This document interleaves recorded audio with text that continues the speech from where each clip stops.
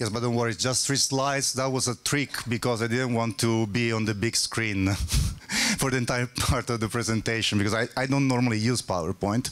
And what I would like to discuss with you today, firstly, let me introduce, I'm running because that clock is ticking and it's really making me nervous. So I'm Gaetano Dimita, I'm from Queen Mary. I'm a lecturer in copyright, and I'm actually a big fan of copyright. I love copyright. I believe it's there to protect the most sacred creation of the human mind, and it's something we should preserve. However, as a lot of people are going to discuss today, copyright, with the advent of networking technologies, such as internet, 3G, 4G, is having a little bit of troubles. But these troubles are not new in copyright law. Copyright law is not something static. Copyright is something that evolved constantly in 300 years, most of the time, as a consequence of technological innovation. And from the right of print and reprint, we evolved in this complex system of rights, limitation, and exception. However, copyright as a law is territorial, is based on different jurisdictions.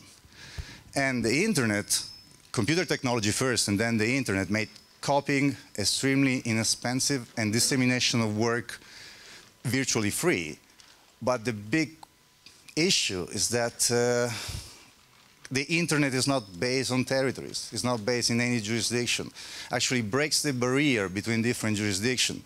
And we are at this staging point in the evolution of copyright that we kind of see ourselves in between two opposite choices. One is to reinstate chains from like the last century into the modern technology, or accept that copyright has to evolve in such a way to adapt to the borderless nature of the internet.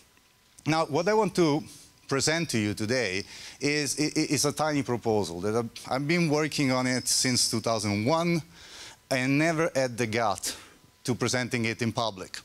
And the only reason I'm doing it today is because it's only 10 minutes and you don't have any chance to ask me questions.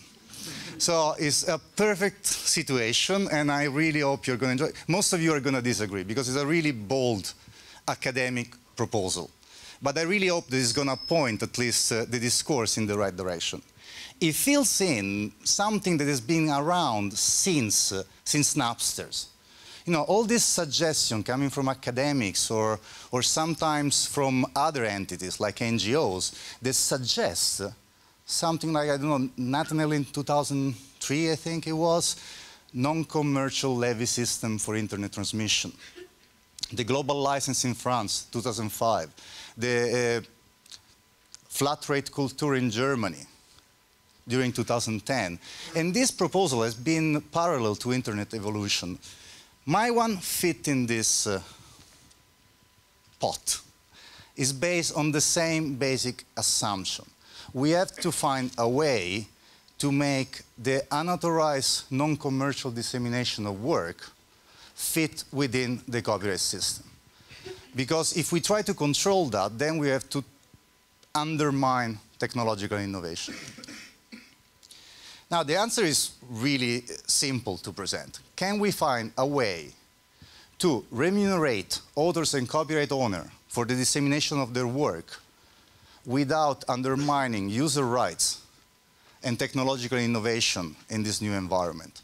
Can we find a way for which anyone that is connected to a network can freely disseminate without asking for a license? Because asking for a license on a global scale is almost impossible. Consider that every single copyright work involves multiple rights that most of the time have multiple copyright owners in multiple jurisdictions. Plus, imagine a 15-year-old kid that wants to share his favorite piece of music on Facebook, if he can go through an entire license agreement for a global dissemination.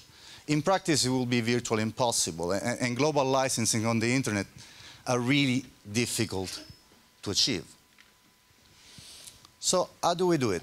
We have to let people share. At least this is what I would love to do. Let people share whatever they want to share, because the key point of the internet, what I was in love with since 2001, is the pure decentralization of the dissemination.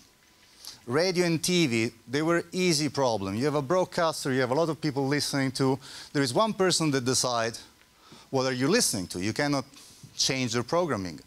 With the internet, with file sharing, everyone can disseminate whatever they want. It's a multiple point of origin transmission. And I kind of felt that this decentralization creates a sort of democracy in accessing work.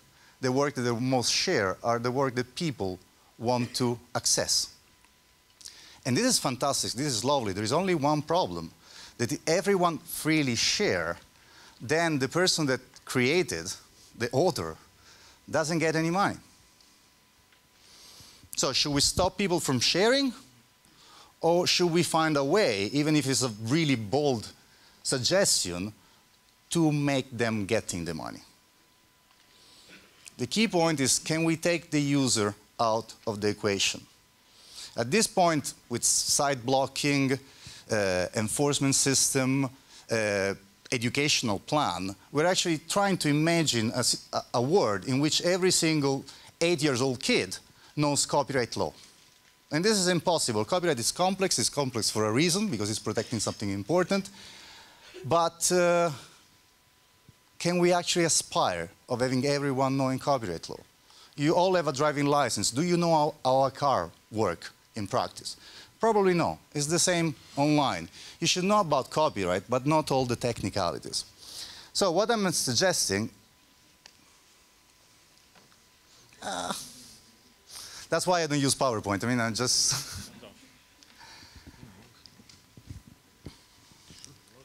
What I'm suggesting is an international treaty under the umbrella of WIPO to introduce a new... You love the wall of text. You don't have to read it. I'm just going to give you the flavor of it. I'm suggesting an international treaty to introduce a new right. Copyright, we have already multiple rights, but a new one, dedicated exclusively to the non-authorized, user-initiated, non-commercial dissemination of protected works. It's going to be a right that cannot be assigned, is inalienable, and is a remuneration right in nature. It's crawling out of communication to the public, and it's going to be limited only to what I just described. Someone wanting to share for non-commercial uses a particular piece of work. There is not going to be any license to apply for, because it's a remuneration right, and the person sharing will have directly or indirectly to pay.